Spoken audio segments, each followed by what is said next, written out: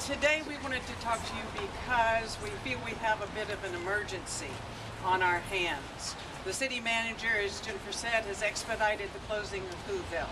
Before they left on vacation, the city council enabled a law that specifically states that a rest stop is to be open to receive those who are physically handicapped and mentally ill from Whoville. That rest stop has not been open. It also, there have been people who have spoken up and proposed a contract. That contract has not been signed. Rest stops 1 and 2 took almost 3 weeks each to open. The sponsors for Rest Stop 4 say they can open it more quickly than that, but certainly not by the end of the first week in April. The city manager has legally until April 15th to close Whoville.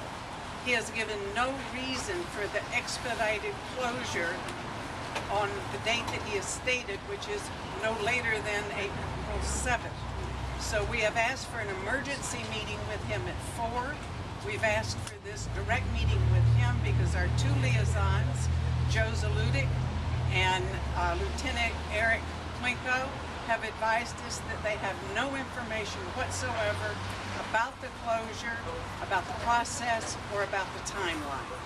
So it's very urgent that we meet with John today before the closure begins tomorrow morning. Thank you.